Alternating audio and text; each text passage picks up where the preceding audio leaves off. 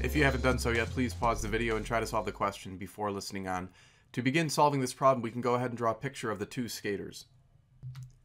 And to keep things simple, we can actually represent each skater as just a particle. One whose mass is 40 kilograms, the other whose mass is 65 kilograms, and they're initially separated by a distance of 10 meters. Now, the two skaters are going to pull themselves along this pole, and as they do so, they're going to move towards each other and eventually meet at some point between them.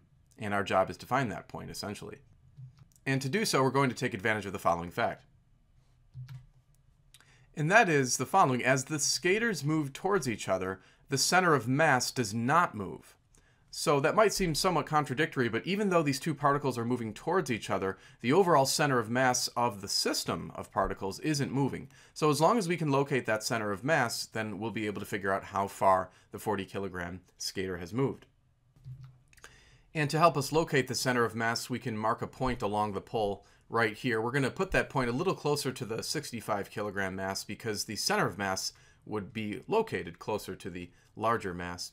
And what we'll do is we'll superimpose a y and x axis on top of this hypothetical center of mass point here. And then once we do that, we can use the following equation to help us solve for this unknown distance. Remember that we're looking for the distance from the center of mass to the 40 kilogram skater because that is how far that skater will travel. So we can mark that distance x, and then the distance from the center of mass to the 65 kilogram skater would be 10 minus x, since the entire length between them is 10 meters. Now, if we look at the equation on the left-hand side, we have the x-coordinate of the center of mass. And the way that we've situated the axes, we can see that the x-coordinate of the center of mass would be 0, since it's located at the origin. We then have 1 over the total mass, which is capital M. We can add 40 kilograms to 65 kilograms to get the total mass, which gives us 105. And then we're going to multiply by the sum of each mass times its respective distance. So for example, the distance from the 65 kilogram object to the origin would be the 10 minus x. So we'll take the 65 and multiply it by that distance. Notice that that distance would be considered positive because it's located to the right of the origin.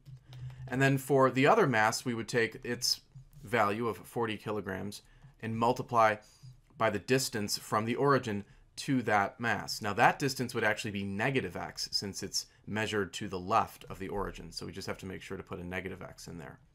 We could multiply both sides of the equation by 105 in order to cancel out this 1 over 105. We could then add the 40x over to the left-hand side. And I suppose we could also distribute the 65. We'll then add 65x over to the left.